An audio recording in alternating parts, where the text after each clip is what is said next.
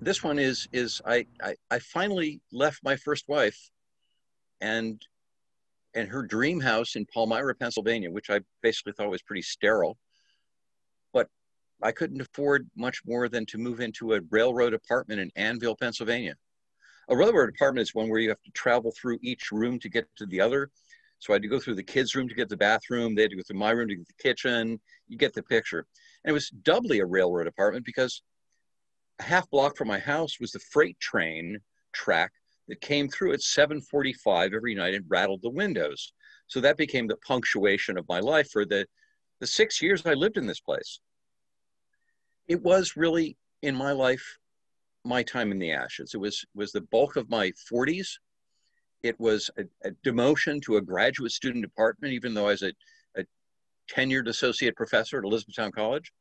Um, and it was a productive time for me because I had every other weekend by myself in central Pennsylvania, which is coupled up, and most people have couple or family time on weekends. So I basically just worked. Ended up getting promoted to full professor at a fairly young age because I had to deal with my loneliness by just working, by escaping to international conferences, by going to visit friends, by doing what I could to do anything but return to that railroad apartment. But it was a delight when my children would be there, a couple nights a week, alternate weekends, because my best times were, I'm sure, with them. The first summer, we did a movie within a movie called, well, the movie within the movie is called To Kiss the Sky, which was about Amelia Earhart. They did all the research on this. And the whole package was, of course, called Took Us the Sky because it was made by kids themselves. My daughter, I took on a hot air balloon ride. My son's science project, Scott, I remember one where he was studying dust bunnies under the microscope and had a video of the cockroach eye view of my apartment. So that was kind of fun too. But there was a dark cloud overhead.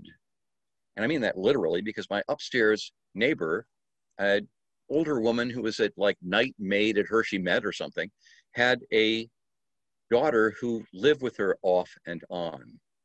Unfortunately, I'm sure I was responsible for some of the off ones because Cindy was 300 pounds, retarded, and schizophrenic, and she really didn't like to take her medication very much. So I'd often hear her stomping upstairs, swearing, screaming, ranting, and sometimes just sobbing, which just broke my heart.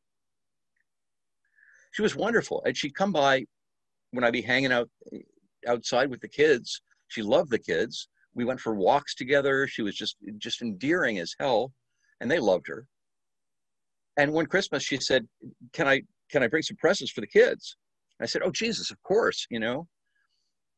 And a few days before Christmas, she started bringing the boxes down, one after another, until my kitchen, my little railroad apartment kitchen, was full of the $1,000 or so she spent at Kmart on all sorts of kitschy, weird stuff. And I finally just said, "Cindy, this is really just inappropriate." And I got her mom down and I told the kids, "Look, you can each get one present, but we got to take the other stuff upstairs." It broke my heart. My kids were just totally fucking weirded out by this, of course. But it also turned Cindy somewhat darker. And I started to get the phone calls of, "You fucking bastard. Why'd you make me pregnant on the back staircase? Why won't you fucking talk to me? Well, you get the idea. Pardon the obscenity. That was hers. There was no back staircase, of course, and this went on for 3.5 years, so pregnancies don't last that long. And I wasn't apparently the first victim of this delusion. But it went on and on. One night I had to call the police, and she ended up being led away in handcuffs. And then there was the afternoon when she broke my window with her hand, left a bloody paw print on my front door, and finally had to be wrestled onto a gurney by the EMT and three or four cops. She was gone for a couple months and came back, made her promises, and then I was a stomping, and it was the same over and over again. But the worst part was, I'm a professor. I'm a successful human being. I'm doing well. I love my kids. My students think I'm a god. God knows why. But if I lived in this place another year, I would have been living there longer than anywhere else I'd lived in my life, and that was just not tolerable. Well, a friend of mine convinced me that I could actually do a withdrawal from my retirement funds, which I'd been contributing to since I was like a 26-year-old PhD, so that was fine. And that summer was, God, I went to Athens for a faculty workshop and did a cruise of the Greek islands. It just opened my mind totally for this. I wanted to do a class that I take students to Greece for half a semester. I got a sabbatical approved for that fall, so I was ready to go. I was going to be free, and I got a home loan approved. I thought about moving to Baltimore. A friend of mine had given me a tour of the nightlife there. I had a cousin teaching at James Madison who was living in Washington, but I couldn't go. I had to be close to my kids. I got a place 25 minutes away from them with 2 bedrooms downstairs, a study upstairs, and a back porch that was trellised and reminded me of Greece. It was wonderful. And it was my mountain of joy, like where Dante met his Beatrice. It was spacious. It was open. I was looking forward to my sabbatical. We painted the pink bathrooms, multiple colors.